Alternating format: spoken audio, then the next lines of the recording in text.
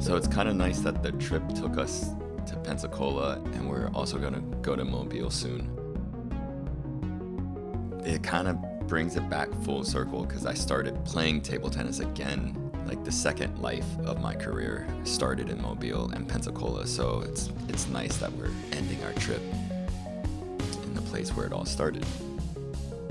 All the guys look exactly the same. They're still there playing at the club. I think the club is in a different location now, but yeah, it's cool to see that, like, it's, you know, some of these clubs are just like a time warp that can leave for 7 years and come back to the Pensacola club and know that the same guys will be there playing.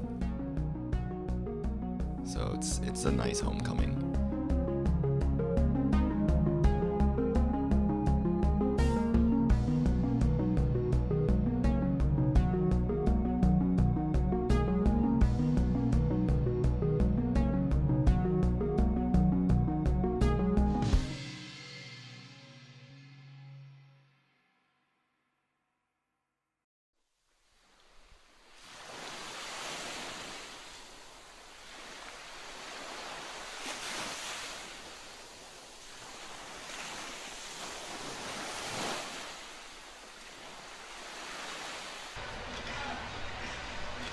Maybe like later in the evening around dinner time.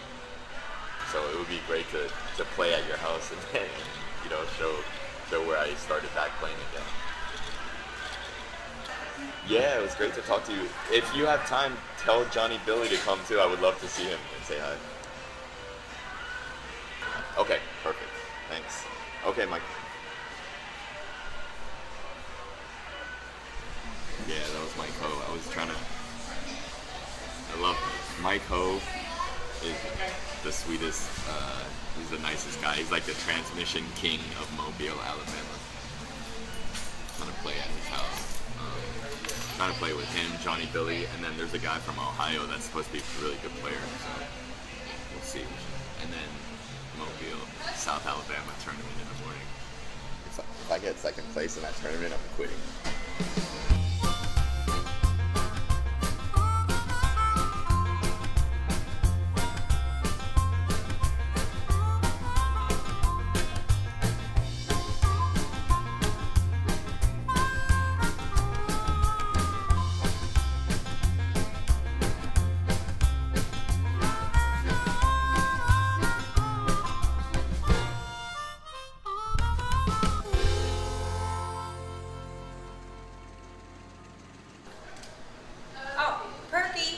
Bartender. Yes, ma'am. Hey.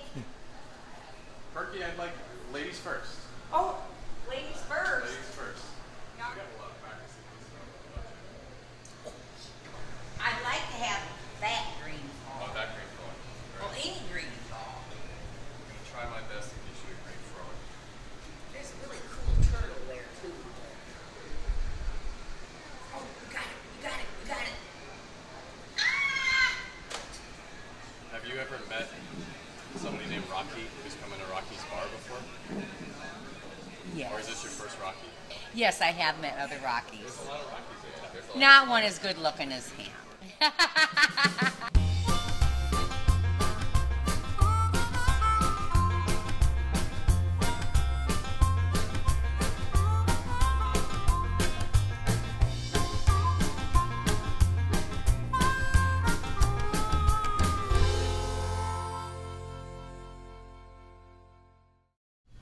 We're going to Mike Ho's house to play.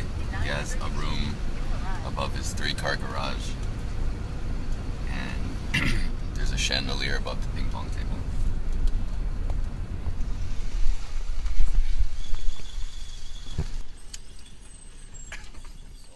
Mike!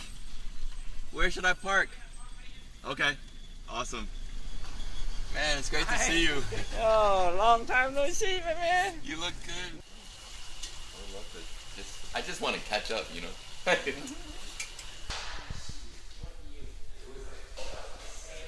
you made it even nicer. You made it even nicer than I remember, man. I'm jealous.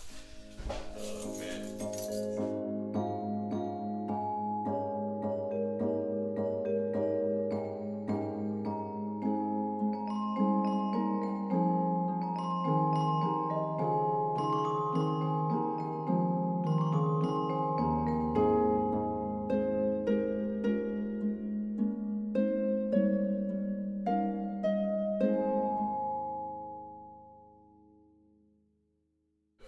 Yeah, my name is Mike. I live in Mobile, Alabama. I know him for a while. I think last time I seen him in 2007. Yep, 2007. I met him here. I met you here with you, Johnny Billy, and Joe Yeah, that's Moser. right. That was one of my Yeah. first times playing ping pong after 13 years. You built the whole house around the ping pong table. Yeah. So I built this room especially for ping pong.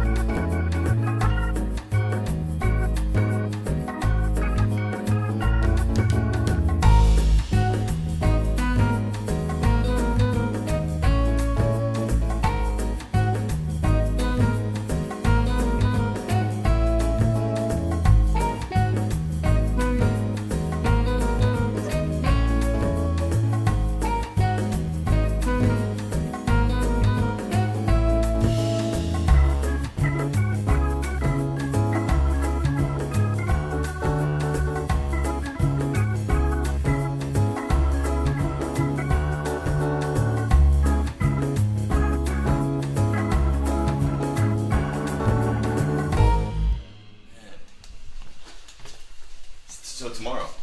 I'll see you tomorrow. Yeah, I will see So, you yeah, tomorrow yeah. for sure. I'll see you tomorrow.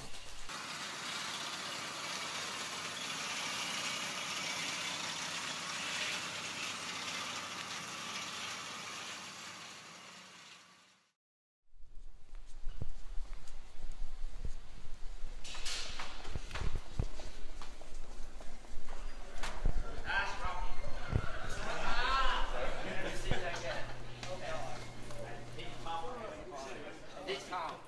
Johnny. Yeah, Tom. Yeah. I haven't seen him in 7 years. He's probably gonna kick my tail. So should I hit him now? Or? Okay. Yeah, you come from Maryland. You haven't been playing it. You've been playing about 11 years.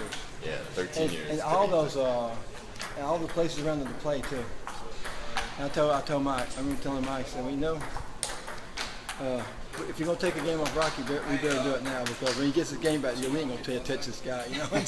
And we couldn't touch you later. You know? You guys helped me get my game I almost back. took a game off you in competition. Actually. I think so, yeah. Yeah, almost. Yeah. In Pensacola, right? It's his color. We're that close, you know. But, Rocky's been saying you're one of the best players around here, though, so you got a reputation too. liar. Maybe I'm trying to say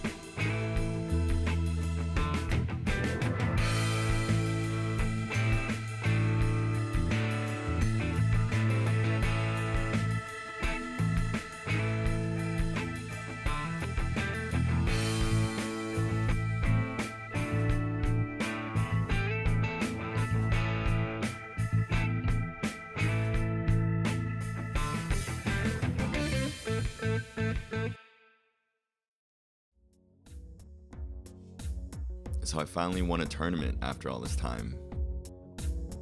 I felt great winning, but it wasn't a planned tournament. The timing just happened to be right.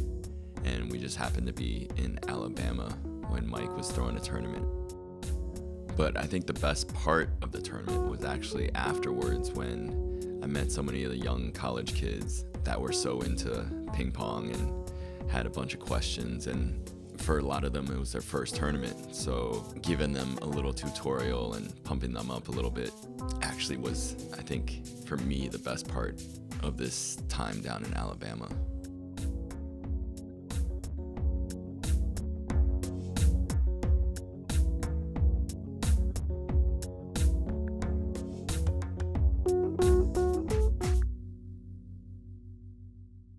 My name is Sultan Mahmoud, and I'm here in my master's.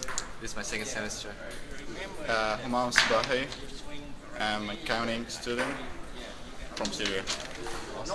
That's a long way. I know. Alabama's a long way from Syria. From Syria to here. Yeah. How did you guys get started playing table tennis? Well, I started this semester. Well, I don't have any free time, so I guess I wanted to have something recreational over here. So I just came this semester, and then I felt like playing, and it's really good over here. So stress is piling up, so it's good to have, the stress out of for some time, and then get back into the real world again. So it's kind of really fun. I just met my buddy here in University of South Alabama. He's on the track team, the javelin thrower. So the first question I had in mind was, what are the similarities in movement with javelin and ping pong? And that's a tough one. Javelin is a very simultaneous event, and so the hips are very involved. They're like the core of what javelin throwing is. So when you get like this and hit it, that's exactly the same as javelin. So that's why I picked this up pretty fast. I think it's because when I'm throwing the javelin, it's ground up. It's hip, legs, hip, and then finally the arm action. He got it. See, I didn't even have to tell him that. He knew right away. It's all in the hips.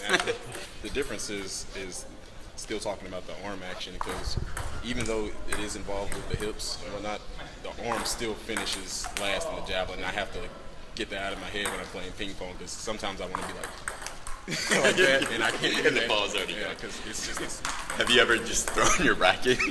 Have you thrown your I racket? actually have when I had my first racket, and I broke it, and I got this one. I'm Jacob Johnson from Mobile, Alabama.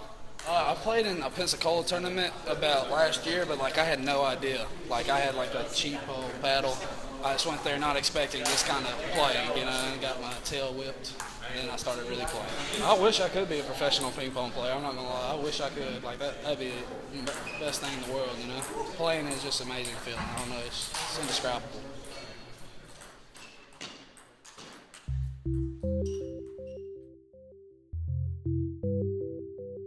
I think in the middle of the trip, I kind of just became more of an ambassador to the sport.